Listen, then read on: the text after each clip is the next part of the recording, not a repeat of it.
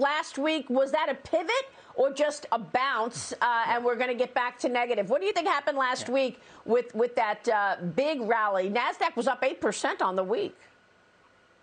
Yeah, no surprise, I'm extremely bullish, and I don't want to be Pollyannish. I know I have bbullish.com right here behind me. But I think, the reality of it is, and I think I don't like to agree with Jay Powell, but I actually do right now, is, his point yesterday was the economy is booming. We have unemployment at this point has come down precipitously over the last couple of months, and we have 5 million job gap between who's looking for jobs available. And, the reality of it is, the markets are looking out maybe closer to like 24, 30 months from now, and inflation is going to come down. Supply chains are getting better.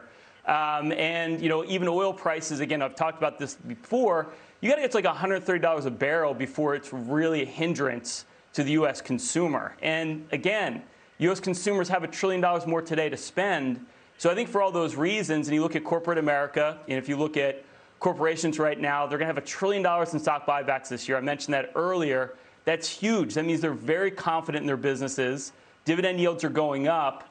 And now I will agree with Dennis on one point, because I don't like to go completely against Dennis ever. I do think growth stocks, because we're going to be in that higher inflationary environment, that run could be over. We get a big bounce here. They still could be in a bear market. But look at value stocks. Value stocks are up for the year. They barely nudged over the course of the last couple months as we saw this big sell-off in growth. So to answer your question, wildly bullish. I think we could see a big melt up here. I'm going to be bold. And if I'm right, a great bottle of scotch I'll buy Dennis by the end of the year. So if the S&P hits $5,000, scotch on me, Dennis.